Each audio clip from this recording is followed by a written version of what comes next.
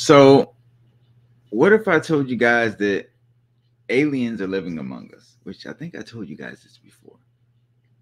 And everything we do in our everyday lives is being monitored. There is a intelligent life form that has invaded Earth,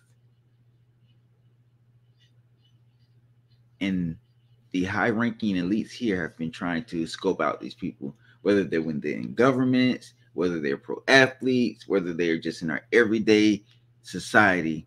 There are extraterrestrial people living among us who adapt, and they make themselves look like us. That's why we see a lot of times we see a lot of celebrities on TVs malfunction, politicians malfunctioning. This is happening because there is a group of species, reptilian people and aliens alike, living here on our Earth. On our Earth, using our resources, using all our stuff, and they're manipulating us. They're taking over positions of power, and to the point where they can have complete control over the planet that we live on. Now,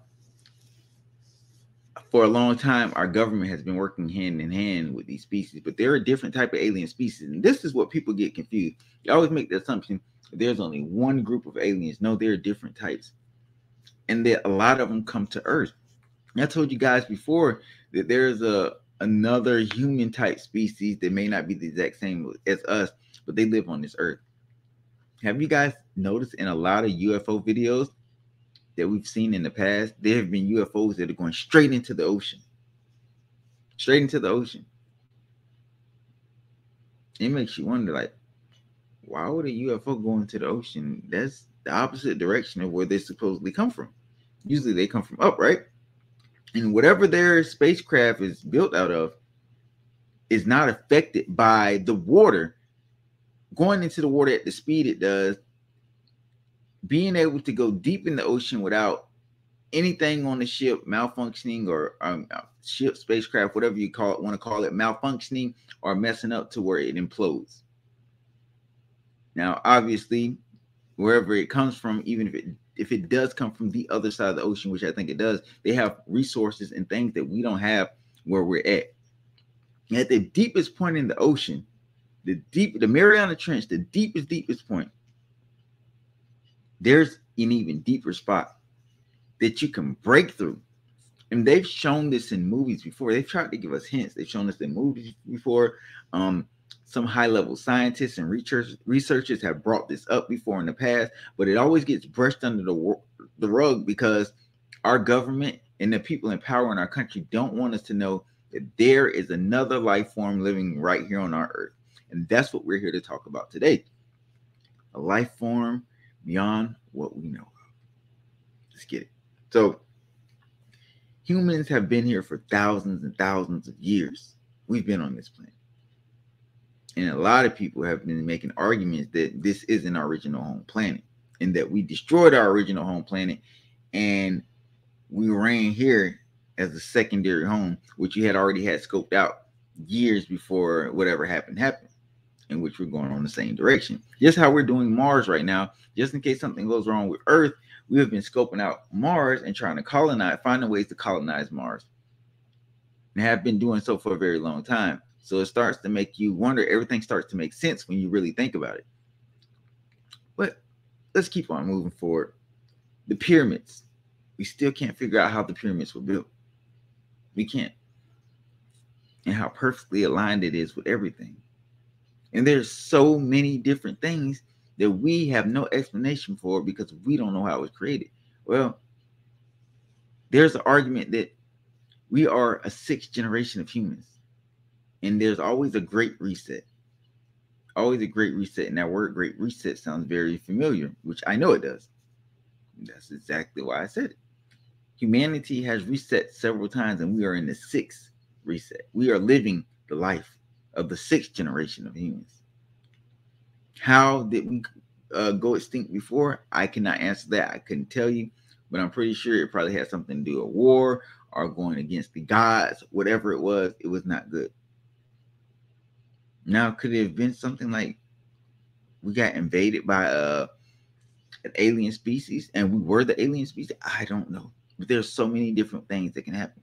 People talk about dinosaurs all the time. They talk about all these different things, but they don't talk about how we are sixth generation of humans, how there are aliens living right here on our planet. The ocean is a very mysterious place. And if you guys think about it, NASA originally started off as a company that explored the ocean, trying to learn and figure out the ocean. And then something scared NASA and changed their direction from going from ocean to space. What could have made that shift? What could have made that change? Now, a lot of people say, well, the Kraken. Kraken is a big, huge octopus-like creature over 100 feet in length that had been destroying ships and things from ancient times, even down to the Vikings. They had talked about this Kraken, how it destroyed their ships and ate some of the men. Huge creature. Huge. A lot of people felt like NASA came across this huge barbaric creature in the ocean, and it scared these researchers and scientists so bad too, where they shifted to space because they felt like space was much safer and much more open than being in the ocean, where ocean is a very scary place to be at. It is. So NASA shifted its attention away from the Earth and into space. In the past, a lot of UFO videos have showed alien UFO crafts going into the ocean. And I believe they also come from the ocean. Not saying that there are species that are coming from other places, but we have species right here on Earth. And that's why we're able to study some of their spacecraft and reverse engineer it, because they are way more advanced than we are. But a lot of this stuff is not just too far off advanced. It's close enough so that we can research it and we can learn it. Because if they're 50,000 years more advanced than we are, how are we able to comprehend what they have going on? It's not that. We just have an understanding because they're here from this planet. We wouldn't be able to understand something from a different solar system. And these aliens that do come from our planet, and even the ones that come from the ocean, they found a way to bend through time and dimensions to make it to where we are. The ones through the ocean have found a way around the pressure down there. And I can guarantee, even at our deepest point, when you get through, there's a whole civilization of beings that are very advanced and who live in the water. If you think about it, the deeper you get in the ocean, the more alien-like these creatures look that are lurking in the oceans. It's scary, but if you think about it, these creatures do not look human. You look at some of these jellyfish, some of the things that living in the deepest parts of the ocean, it amazes us at how they're able to survive and live down there, and they do not look normal. Most of them, you can see through their bodies, and a lot of them resemble aliens that we have seen.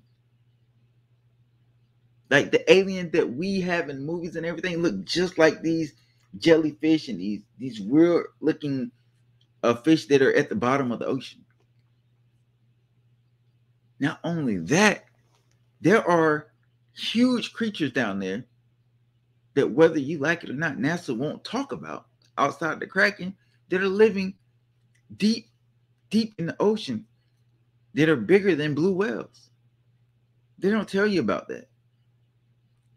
You guys don't wonder sometimes how these huge blue whales come washed up on the ocean? I ain't talking about being attacked by no orca. They'll come washed up, torn apart, looking like that they were eaten by something much bigger than itself.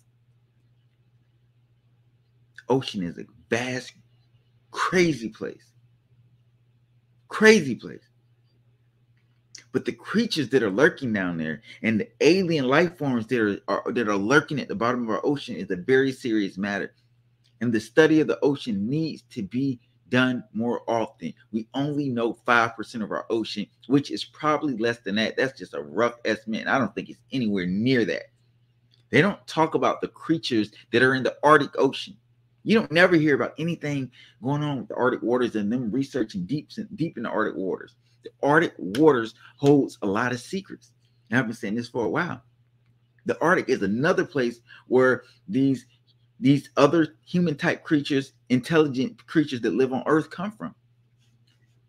There is a portal. There is a gateway right in Antarctica that they don't want you guys to know about. Some of these icebergs are rigged up to open to massive doors for these things to come out. Why do you think Antarctica has been off limits for years? Why do you think every country agrees on Antarctica? Two things every country in the world agrees on, especially every powerhouse country: Antarctica and space. Those are things that each country has come to agreement on because the world governments know exactly what's truly out there and what we're truly up against. They know what lurks in the depths of these waters, especially in the Arctic. I'm pretty sure that you haven't heard about some of the stories of what's going on in the Arctic Ocean. But there's some crazy things out there in the Arctic that they just don't want us to know about. It gets very scary. It gets worse than this. But it's about you.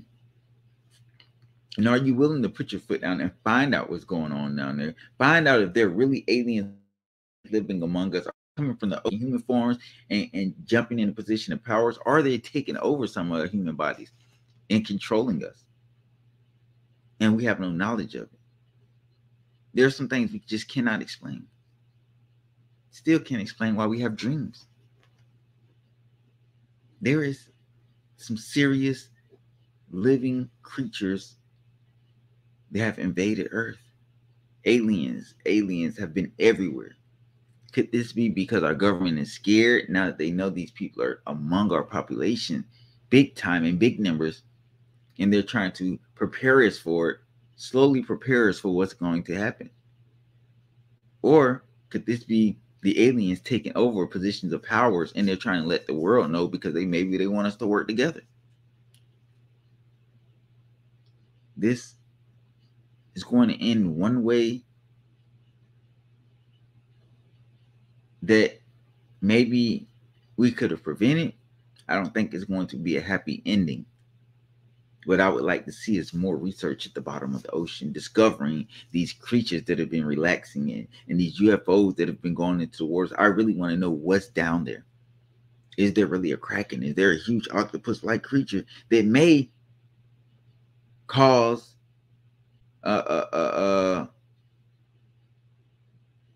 chaos if we knew about it? Imagine you being on a ship and you see this huge 100-foot long octopus-like creature. Guys, it's the ocean aliens. Hope you guys enjoyed the video. This is part 1. You ready for